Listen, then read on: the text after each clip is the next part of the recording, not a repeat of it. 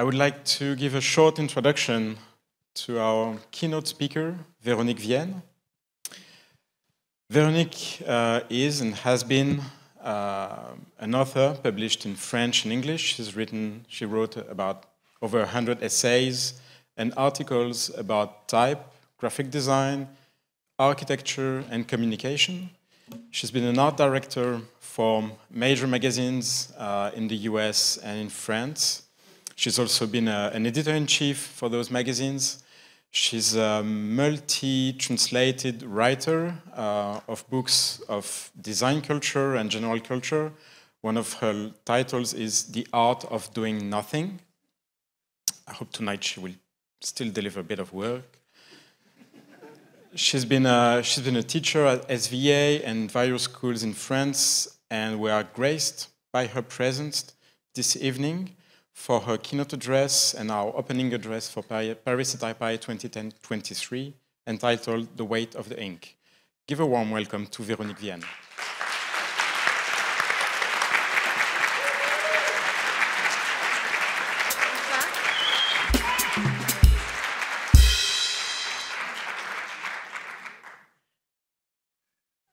After this weightless experience we just had, the title of my presentation is about the weight of ink.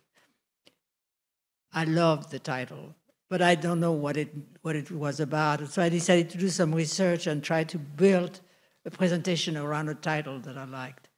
It was a book by Rachel Kadish, an American historian. It's a book that takes place in a novel in the 17th century, at a time when people didn't know how to read and write, and they hired scribes to communicate with each other in writing. This picture here is a picture of a drop of ink dropping in a glass of water. And so back on Earth, where things have a weight, even if it's a very small weight, I would try to convince you. Okay, let's see. I will try to share with you the finding, because when I had to build this talk, I had to do a lot of research, and I will share with you the finding of my research, and I hope you find it entertaining. By the way, it's a great honor to be asked to talk to you all. I'm incredibly impressed by your skills.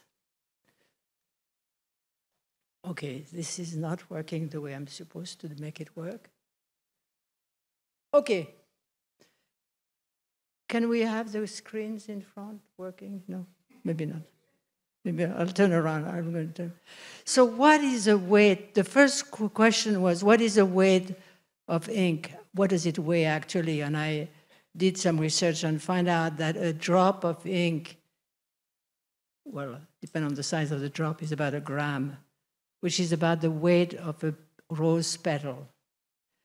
And it's amazing that something so light, so weightless, so almost immaterial, has weighted so heavily on the culture, which is our culture, the Western culture, the culture of literacy.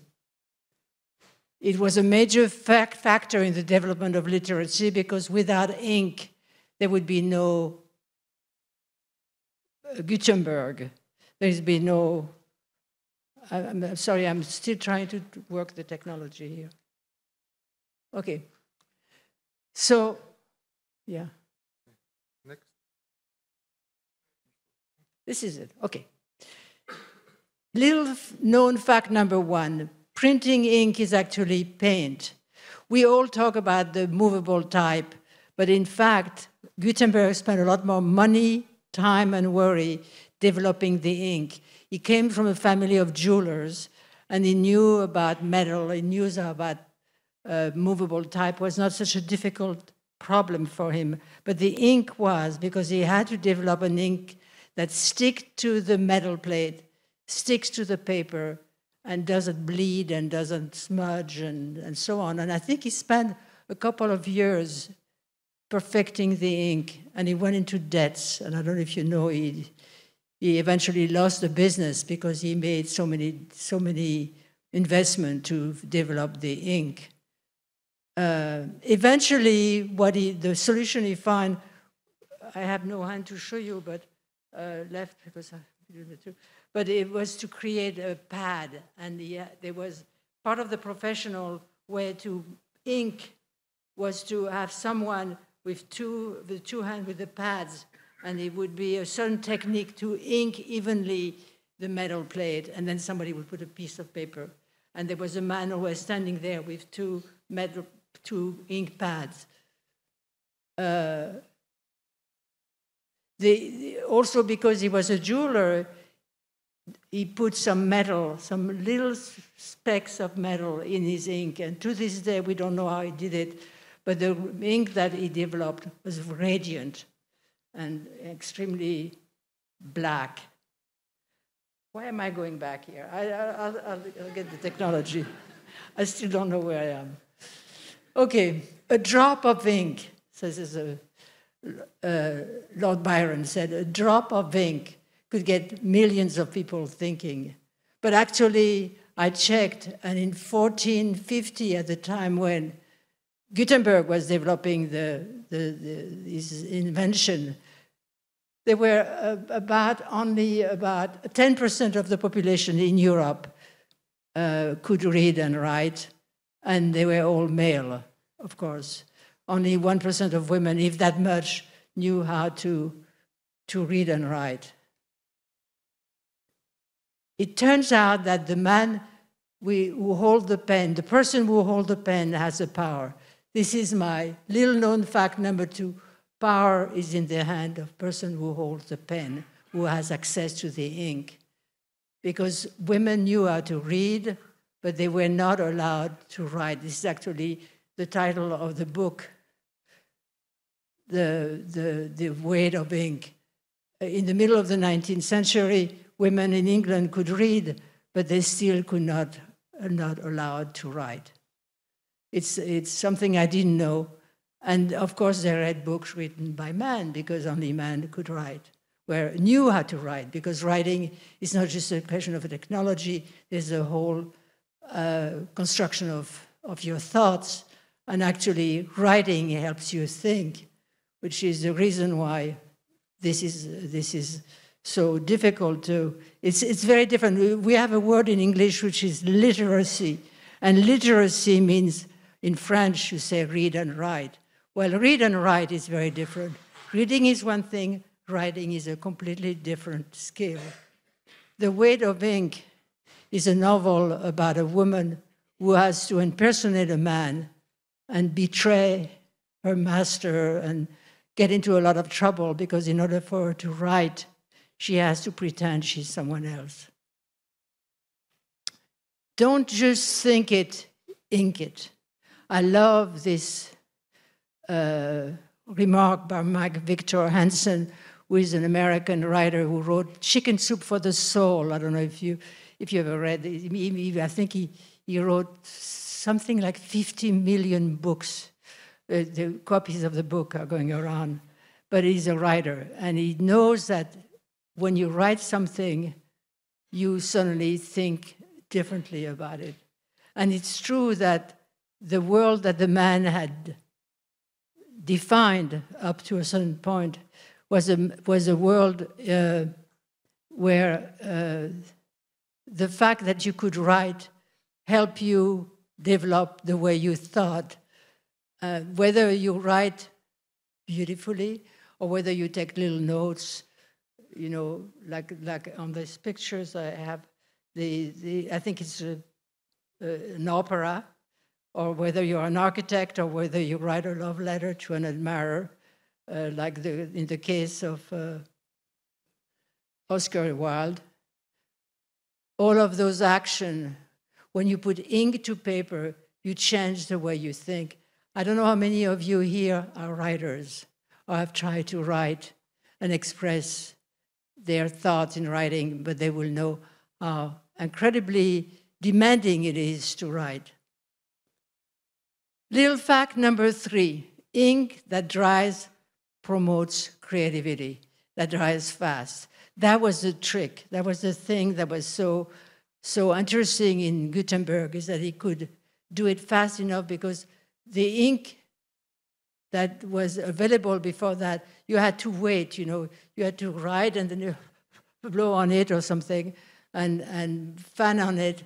But ink that dries fast is really the thing that allows your thoughts to follow your hand and allows you to get into a sort of a different space. And that's why one of the person who nobody knows his name, Laszlo Biro, I think he was, I forgot where he was from. Yeah.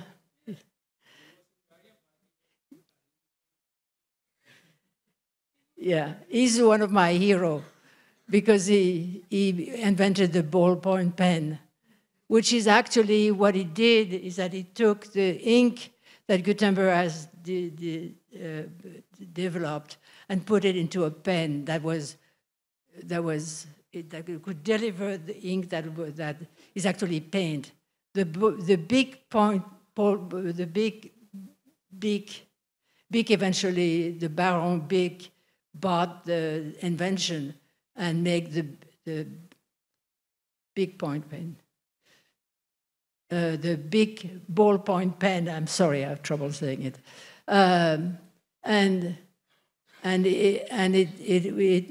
It's the fact that it dries fast and the fact that it was 50 cents and that everybody had access could suddenly write fast and have a ballpoint pen in their bag changed really everything, because if you think about it, Gutenberg was writing was printing books that were read by an elite, but the big ballpoint pen was available to anybody, that even people who were not educated, and particularly women. And when in doubt, scribble is an expression that helps me. I don't know if I carry a note, like many of you, I'm sure I carry a notebook where I scribble a lot of things in it. And I have a bunch of Bic in my bag. And each time I look at it, I think, without that big ball pen, I would have to have an ink bottles and a pen, a fountain pen, you know, which leaks and put inks all over my bag. So regardless of gender, social status, or level of education, nowadays everybody can write.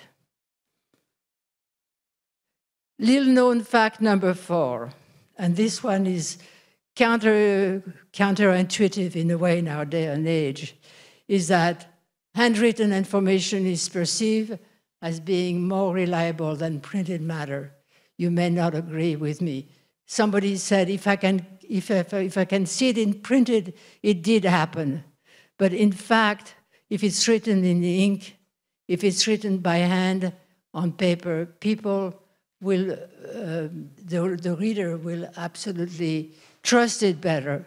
It's one of those things, and that's why ink is so powerful, because if you see it in ink, suddenly you are convinced, even subjectively, you're convinced that someone was behind that statement. Writing by hand takes a lot of time, and studies after studies have proven that it activates, when you write by hand, it activates a part of the brain that is connected to long-term memory. So when you write by hand, to stop holding this, I need both hands. Suddenly I'm talking about hands and I don't have hands.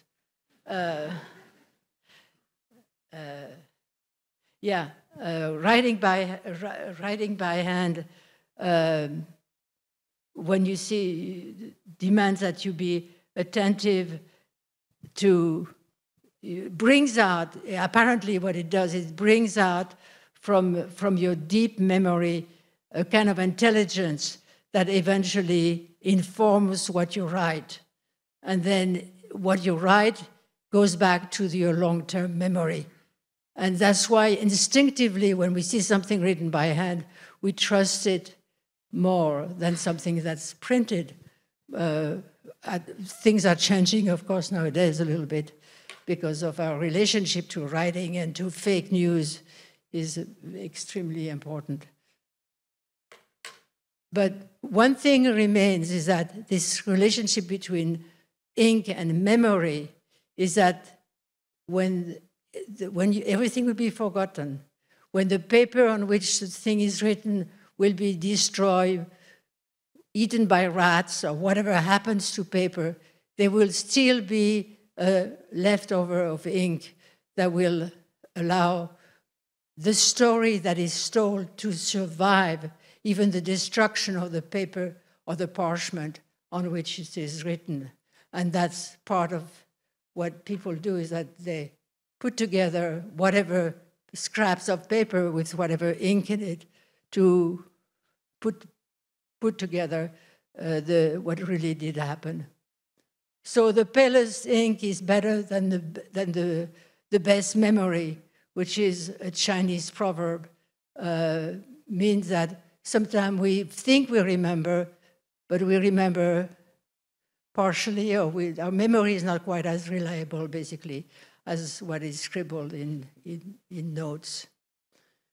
And that's why when we see something like that, we instinctively, I think we say, whoever put down those comments certainly meant it. Can you imagine having a document be redacted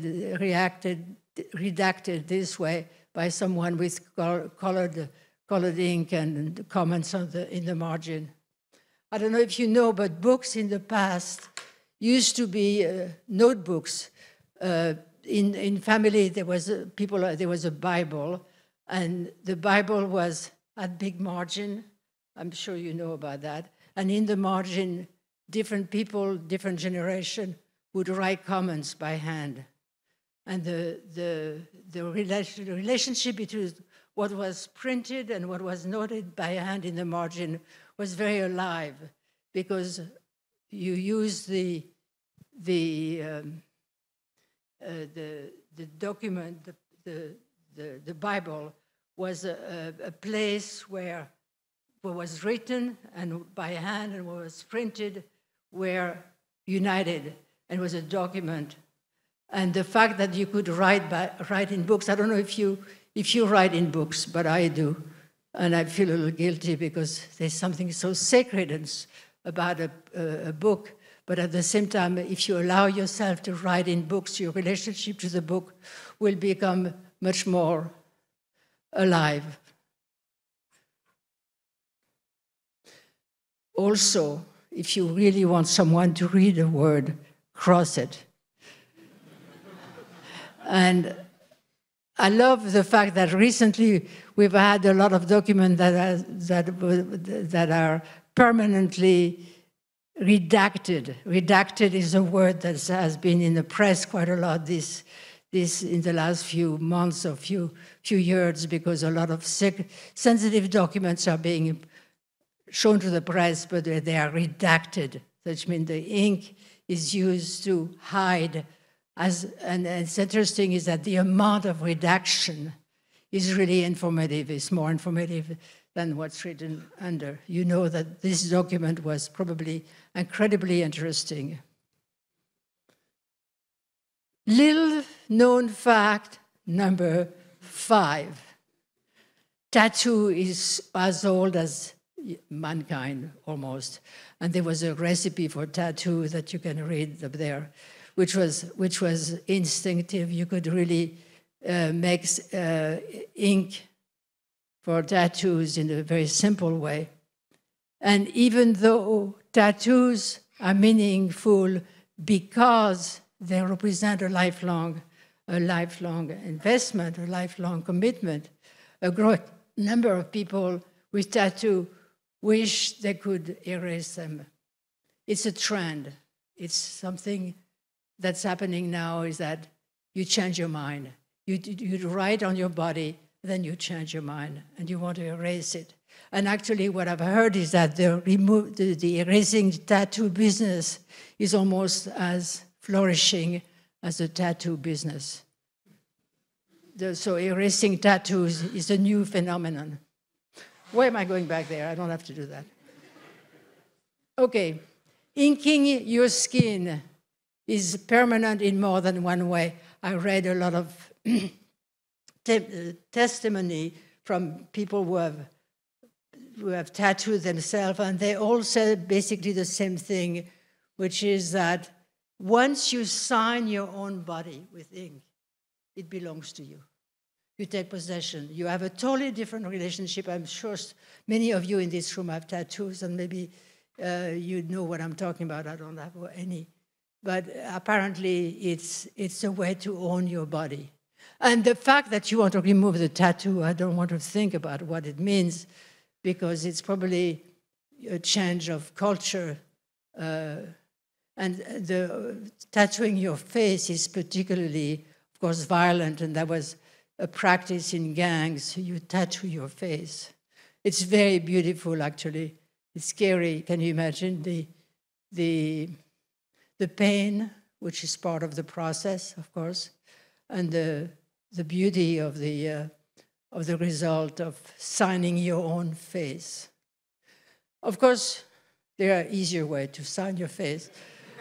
Short of tattooing their face, celebrity tattoo their portraits. But it's the same idea. I own that image. I own that body. I own that face. And then, of course, sell your soul. You have to sign on the dotted line. And I read that apparently if you run out of ink, you can use your own blood. It's legal to this day. You want to sign you buy something, you contract, whatever document you sign, you could sign with your own blood if you run out of ink. But sell your soul, sign here. That dotted line is part of what makes it so powerful. Little known fact number 6. Today, the permanent quality of ink, long seen as its main asset in the past, is becoming a disadvantage. Once applied, ink cannot be removed without creating environmental damages. Its residue cannot be composted. They are not biodegradable. Ink is indelible. If you want to remove ink from its support, you are running against the very nature of ink, which is to be permanent. But that's what's happening today. And decolorizing, that's one of the words, decolorizing ink is not an eco-friendly process. The essence of ink prevents paper and plastic from being safely recycled. We have to talk about recycling. It's really a difficult subject matter because we have to keep recycling. We think we are recycling a lot more than we are, because actually, because of the ink, a lot of the material that we're trying to recycle, whether it's paper or plastic, is actually not being recycled. It is being thrown in the dump, because the decolorizing, the removing of the ink, is a very dirty and very complicated and very costly process. And the byproduct of de-inking is a toxic sludge that most of the time ends up being buried in a dump. Some people try to use it as a fertilizer. Some people try to use it to burn it, to run machines, but actually it's a dirty part of the business that is never discussed, because people say, yeah, we could remove the ink, we could start all over again. But the fact that the ink, once it's removed from its support, has to go somewhere. And where does it go? It goes in the air, it goes in the water table, it goes into the food chain. Ink is permanent. You can't just make it evaporate. And the source of pollution nowadays are changing. Reading, which is the printed matter of the past, is only about 10% of the pollution created by the de-inking process. The cartridge that we use to print in our home printers are definitely scandalously expensive and impossible to recycle. But they only represent about 20% of the pollution from ink. The real problem is shopping. The real problem is packaging. And we are going to have to face the fact that ink has been co-opted by the packaging industry. When traditional printed matter, such as books or magazines, are being dematerialized, packaging is actually a booming business. I'm sure you've noticed with COVID and everything, more and more packaging is piling up in our pantries and everywhere, and we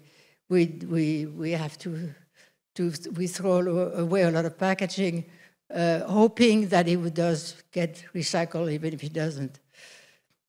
And packaging is creating greater and greater opportunity for the ink manufacturing, but unfortunately, it's not being dealt with in a way that makes sense, because you boast about removing the ink and recycling the plastic or recycling the paper, but actually it's so bad, it's all bad, because even though it's slightly easier to remove the ink from the paper, from the cardboard, it still has to be dealt with. It's still present in the environment. Little known fact number 7 for me is the fact that recycling paper product was a great idea that turned out to be bad. I don't know how many of you know about the CCA, which is Container Corporation of America. I don't know if you followed their work. There was in the 50s, and from the 50s to the 70s, they ran a campaign to advertise the company. It was a corporate campaign. Any of you know about Container Corporation of America? A lot have been written about them. They did wonderful advertisement, which I will show you. But basically, they invented recycling. They had the contract during World War II. They had the contract for the army to package the supply and the food for the front, for the soldiers. And after World War II, they were left with warehouse full of cardboard. And before World War II, people went shopping with baskets, and they would buy things in bulk and put it in their basket, or maybe brown paper bag, and take it home. And CCA came up with the idea that in order to use more cardboard, to put it in a smaller package and to create what is now a real problem, which is all those emballage, all those packaging that is, we don't know what to do anymore. And they actually invented the recycling logo. You can see there the president, Walter Pepke, the president of the company, developing with a young designer, developing the recycling logo. And they would go out, instead of buying trees and instead of making paper pulp from trees, they would just go and recuperate the unsold newspapers and the thrown away cardboard boxes and remash it and recreate paper from it. And they were the first to develop the de-inking process. Packaging, as you know it, is so the brainchild of CCA. And they had a campaign called the Great Idea of Western Man. Now, I think today that would not be acceptable as a title, The Great Idea of Western Man, which is that they would take quotes from famous people, old men, of course, and asked the greater designer of the time, old man of course, to illustrate it. And this is only 3 of about hundreds of wonderfully abstract illustration by the likes of Brodovich, Casson, Bayer, Chisholm, and even more, all those great designers, type designers and designer of the time. And what they did is that they created a packaging aesthetic, which is still prevalent in our culture, which came out of this modernism adapted to commerce. And if you look at those, a few of those packaging, you can see that actually they are quite beautiful. Each of them is informed by the aesthetic of the 50s and the 60s, with circles and ovals and lines. And I don't know if you are familiar with it. If you are American designers are still very much enthralled by this kind of design. It's actually hard to move away from it because it's a period, it's a moment where modernism actually finds its way into the kitchen and into people's home through the packaging, and the good design came through the packaging. Now, how can we today label our product without polluting, without ink? Could we, for example, use soy ink, which is biodegradable, and do more minimalist aesthetic, have little labels, and move away from those very colorful modernistic packaging and do delicate little removable label that we could throw away? It wouldn't be so bad to de-ink. But unfortunately, soy ink, which would be the problem solver, it would be the way we could move. Soy ink, it contributes to the deforestation of the Amazon. It's one of the crops that contributes to the deforestation of the Amazon rainforest. So you can't win. If you use soy ink, you are damaging the environment. In the past, they had many different ways to inform the consumer of their product without creating inking problems. But what can we do now? I think probably one of the things that will make sense would be labeling without polluting, creating attractive, reusable containers, tin boxes, and I think we have to think what could we do to prevent people from recycling, because recycling is a bad idea. We have to keep it. If it has ink on it, it should be kept. It should be permanent. Of course, labeling without polluting will end up probably being a certain version of electronic ink, which I haven't talked about today because that's another topic altogether. Right now, it's very primitive. Right now, those labels, you've seen them in department store, in grocery stores, or they are actually spying device. On those images, you could see in the corner the little blinking light, which actually takes photographs and actually takes pictures of the people who approach the label and read their facial expression and so on. But it's probably the way it's going to have to go. There is a trend now, which is the flexible plastic containers. We're moving away from the cardboard boxes, and we are putting more and more product in paper or paper lined with plastic or plastic containers, like the one in the middle there, the fruit crush shop. And it's a great trend because it allows people to go into the store and touch and have the feeling almost for the product that they, because it's squishy, it's a little squishy, and it gives the impression that you are actually touching what you're buying, which is something you're not getting when you buy cardboard, product packaged in cardboard.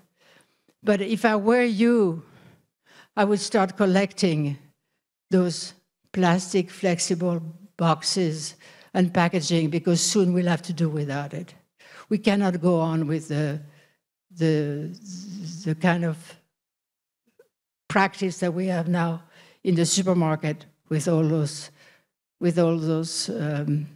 packaging, and we are probably going to have to go back to something else that will make those packaging collectible, because they will be from the past. We are just at the crest where the packaging is going to have to change, and you are probably part of the solution. You are probably going to be able to come up with an idea better than what I found. And a lot of the future, says Ray Bradbury, a lot of the future will be wrong, but just enough will be right. And I think that's the hope that we have. So reducing the carbon footprint of packaging will have an impact on the way we shop, will have an impact on the way we design product. And what I think is that the wonderful golden age of packaging is going to be over soon. We're going to have to do without ink on our packages. We're going to have to do with that disposable product with ink on it. That's not going to be possible to keep it. And so we're going to go from the typographical wonders that packaging often produces to something very, very different. And it will change the way we probably relate to product.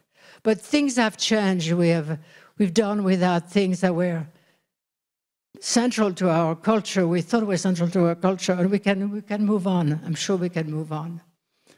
Because the little-known fact number 8 is that work in ink will still be around long after the memories are gone.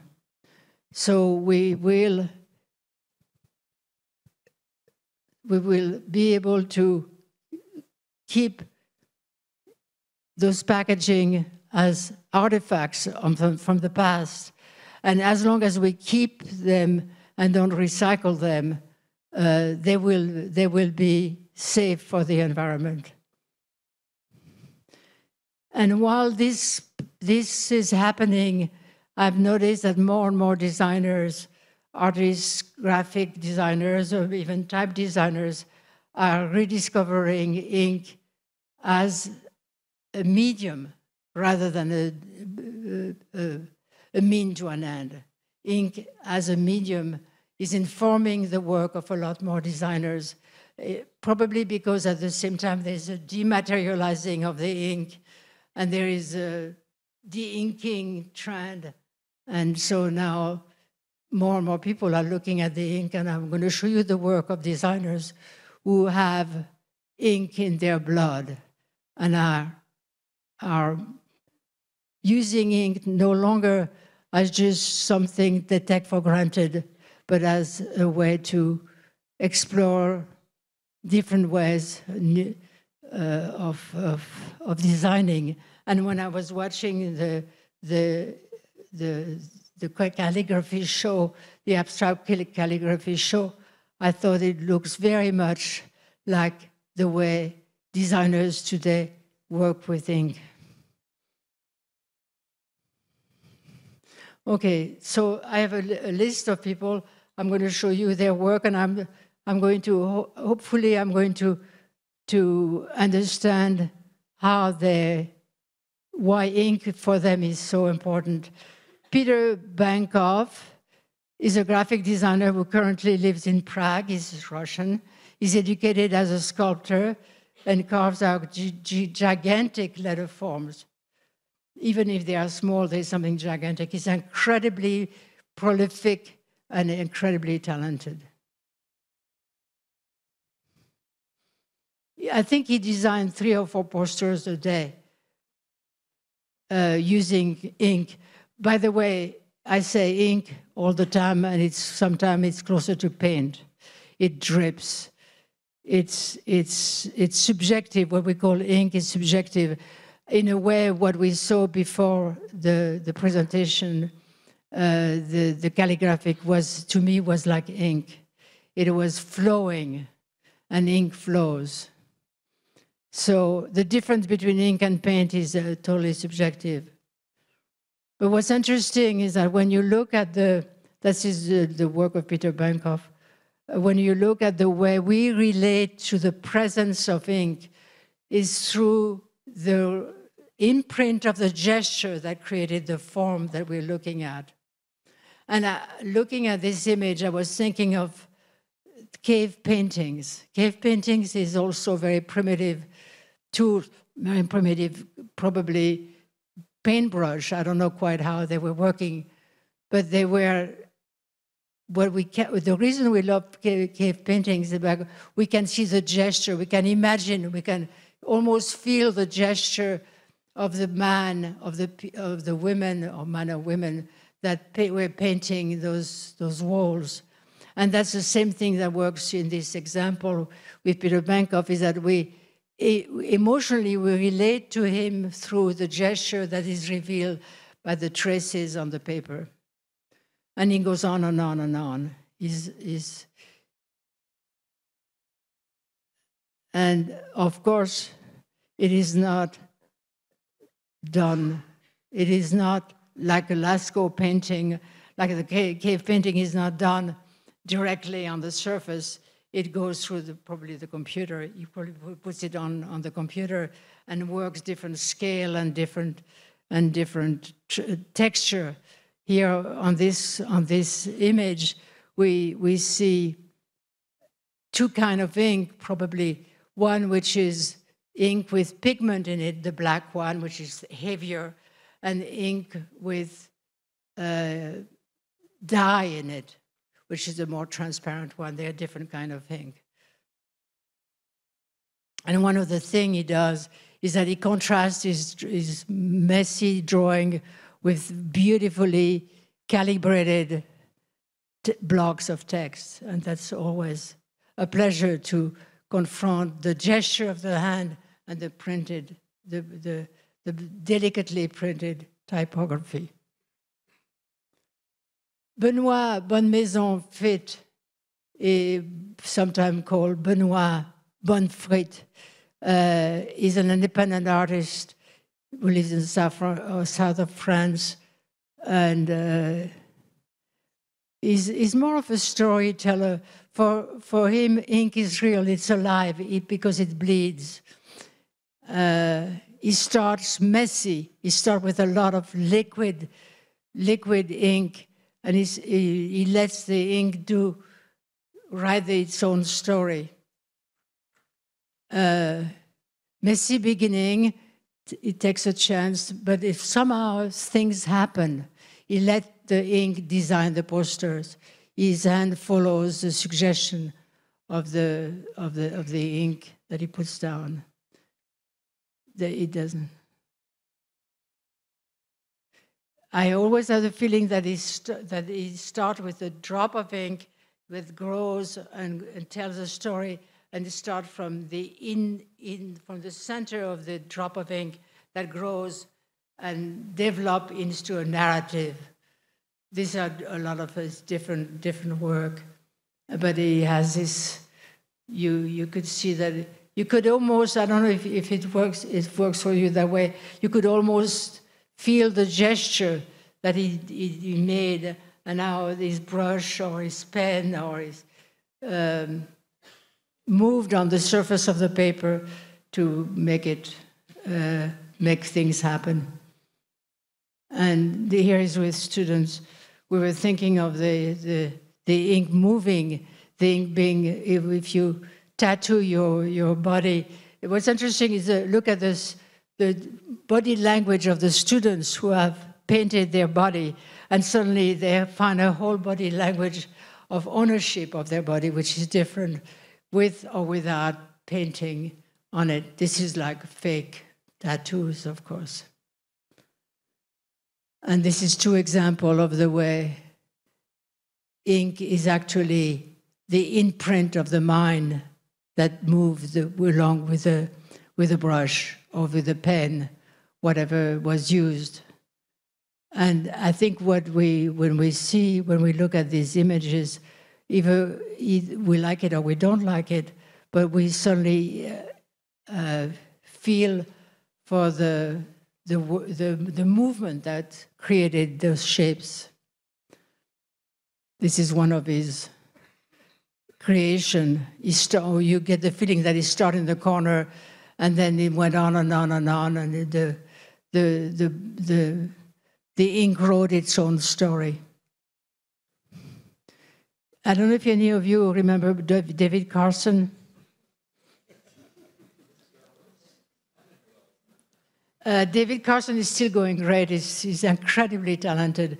Actually, I have the dubious honor of having fired David Carson before he was famous. Then he turned around. I was working in a magazine in the United States at the time. And then he turns around and became very famous 6 months after I fired him. So be careful who you fire. One day they will not even respond to your phone calls, because they'll be in a limo somewhere. So David is very talented. I really admire his work. He's a surfer, and he surfs on the top of those pieces of paper. Ink is first and foremost a liquid medium for him. I don't know if you have collected beach sculpture or some of the work of David Carson.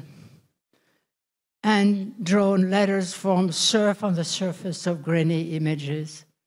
I think this is relatively recent work.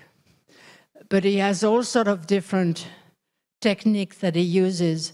But one thing is sure is that there is actually a grade behind, I don't know if you see it, but there's a grade behind this amalgam of letters. It's really the balance of the surfer has to always find the balance. Only one typographical rule seems to apply, which is to break the rule. Just like what we were watching earlier, there's a sort of a pleasure, a joy in superposing typographical form on top of each other. David Carson has one message, and one message only: don't mistake legibility for communication. Except that, of course, somehow David's name is always legible.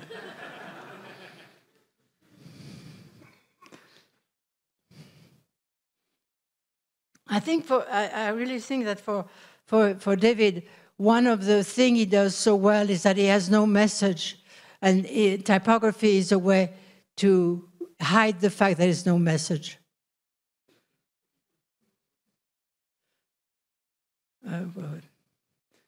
And I asked him, because we still talk sometimes, I asked him, what's happening on those layouts? And he said, well, there's nothing there, so it leaves a lot of room for your imagination. Jocelyn Cotensin is a French graphic designer who lives in Brittany, in Rennes, but he's always going around. His work is organic. You always feel it's a substance. Ink for him is a substance with a life of its own. What he does is those performances. He works with typography, with dancer, and with graphic design students, and with art students, and they do actually performances, live performances. And you can see again that he starts from the ink itself. The ink tells him what he wants to do. And you feel that these ink spots are actually the element of a written language. You don't know what it is, but the ink seems to have a mind of its own. right here, right now. I don't think you could read it. Even I, who knows it's called right here, right now, I can hardly read it. Because of the effort what you have to go through in order to read it puts you on the spot, I guess, and that's why it says right here, right now. But he creates typographical forms that grows and that very much give the impression that they are alive from the sap, like there is sap inside each letter. And some of the letters that he creates looks like they've grown in the wild, just like an overgrown garden. I don't know if some of you know the work of Pierre de Chulot. Ink makes spoken language visible for him because he's a musician at the same time. And what's interesting about him is that he begins by tracing each graph freehand using black India ink, but very quickly he moves to the computer. He creates, in a way, fake spontaneity. He needs to go to the computers in order to emphasize the coarseness, emphasize the naturalness of the form that he creates. He's very, he spends a lot of time trying to conserve the gesture that created the original letter forms. But what's amazing, this, for example, he told me he spent hours and hours creating this thing. It looks like he just scribbled it, but actually he spent a lot of time because it started as a black and white drawing. He has this fascination for spelling mistakes, and I'm still trying to figure out what it all means, because facilitation générale, you have to say it aloud in order to know what it means. And I think it's because secretly he's against the written language, he's against literacy. He wants to bring back the oral tradition. And for those of you who speak French, this is all French, but you have to say it aloud to know what it's all about. He creates printed matter that subvert the very essence of literacy. He uses literacy to destroy literacy because you have to say it aloud in order to understand what's written. Another group is Forme Vive. I'll go fast on this one also. As soon as the ink flows, inspiration flows with it. It's again, the ink is the inspiration for the forms, and the forms grow from the feeling of the liquid nature of the ink. And it's completely natural, because basically brush drawing and pen and ink drawing promote the unconventional design solution. And if you start with a brush in your hand, you never know where you're going to end up, and they ride on that feeling.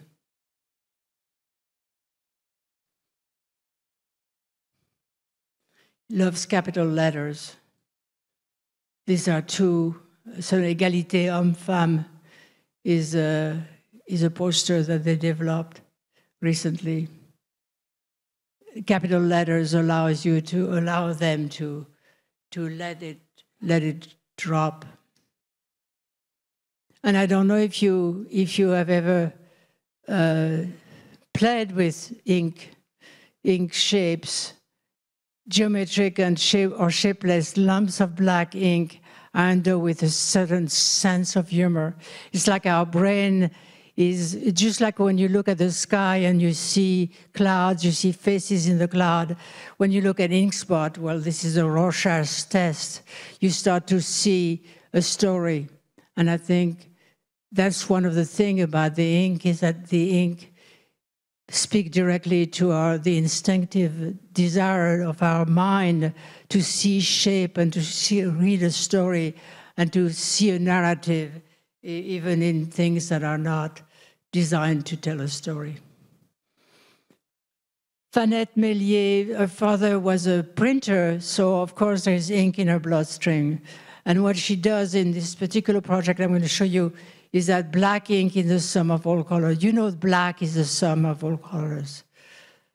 And she did an experiment where she printed this novel in black, which is actually 3 colors, the 3 main colors on top of each other. And what she does is she removes some layers to reveal some of the colors. And it's, for her, it's as if the color was sipping from the gutter, from the center of the book, and like rain penetrating into a building, the color is penetrating the book. I don't know if you do that, but I sometimes do it. I open a book and I put my nose in the middle of it to smell the ink. And I think that's what she is evoking there. Fanette's interaction with the text is fluid and random, like emotion that motivate the different character of the novel. She lets the color come in and out to inform or to give the reader this sense of the story is going some places. She tried the same thing with black and white. This was an experiment layout of a book explaining how to tattoo oneself in jail. I hate to think of what you do, but now we know how we do it, how to create tattoo in jail. So that's what that was the text that a detail of how she let the ink inform the readers of how far you can push it and how you read, how you put together the meaning of a sentence by just scanning with your eyes. You can do that. Vincent Sardon, I don't know if his name is really Sardon because he's very sardonic. Like Gutenberg, he puts ink into pads and he creates pads that people, it's a commercial venture, that people are collecting. Sardonic and what the words that he uses, his specialty is to create sentences that reflect the way one criticizes oneself, self-deprecating. They're all self-deprecating comments, and you stamp when you get to stamp your self-deprecation, and it's very successful. Spelling out the many ways we despise ourselves, stamping it out, your misgiving is the best way to get rid of them, and he's very successful with this venture, and you can even stamp out your own Jackson Pollock or your own Andy Warhol. And even if you want a gift for a very special person, could be a kit of obsessive squiggles. Superterrain is interesting because they're working with ink on a very large scale. They inscribe their posters, the work they do, they want to look at it from a distance. Here is for example, they staged their work. Here it's in Athens. It was a whole project they did for a cultural institution, but it was meant to be seen from far away. They print on umbrellas, they print on flags, on parasol, on coats and dress.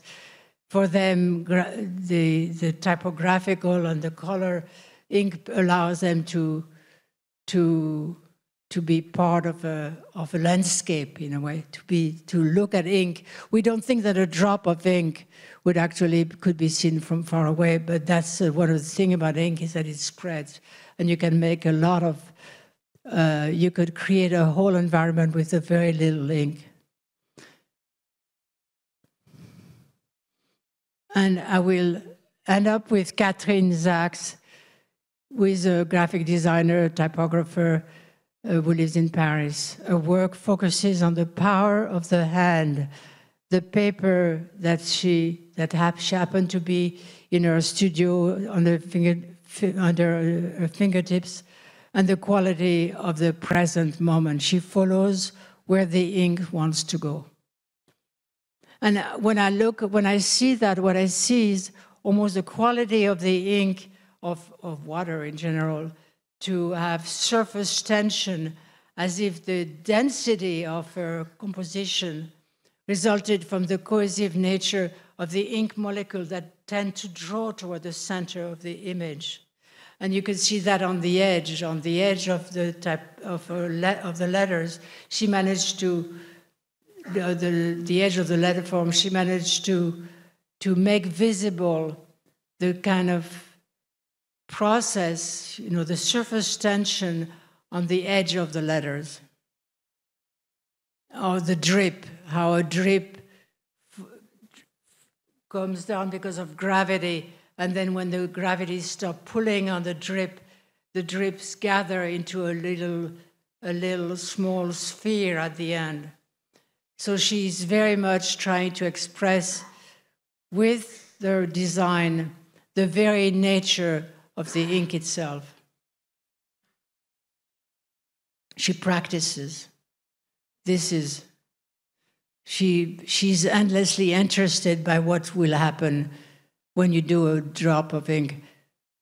And her dots, I didn't know that dots at tops and bottom, but apparently they do. There's a top of the top of the dot and the bottom of the dot. The ink directs her hand, that suggests where it wants to go. You could see that she didn't try anything. She just let the ink do whatever it wanted to do. Okay, we're almost done. Brush strokes are particularly loose. If you write, that's why a lot of us love to write on top of newspapers or on tops of existing pieces of paper that are found, because it seems that ink loves to obliterate other text. Brushstroke, obliterate texts have a vitality of their own.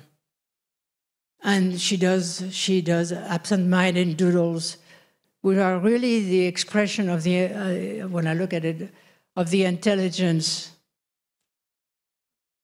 of matter. Matter has its own intelligence. And she does squish ink like that. It's an ink blot, but it's not necessarily a Rorschach text.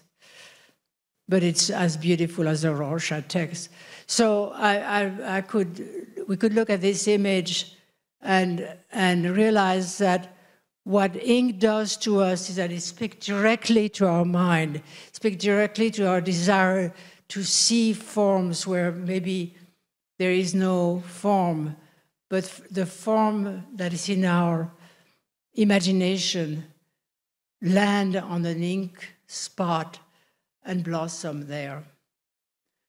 The weight of the ink. In an ecstasy of ink, every paragraph was laboring to outline the shape of the world. That's what I mean. It's from the weight of ink. By putting down ink, we call our mind to give it form. Ink attracts maybe the liquid nature of our intelligence, but there's a real dialogue between the ink spot and the liquid between our ears. Thank you.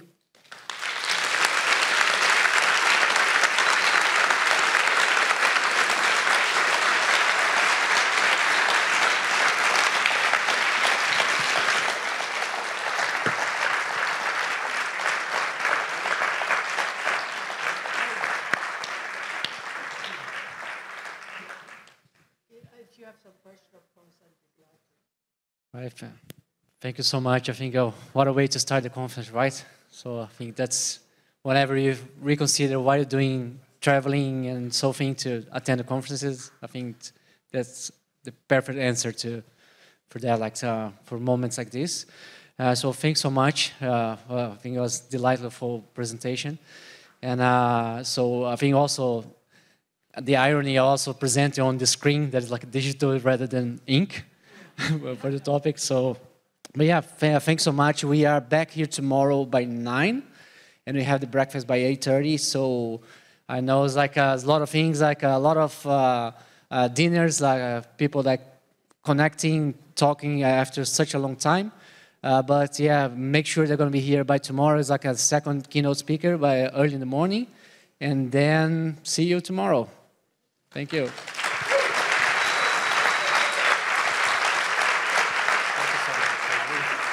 Really good.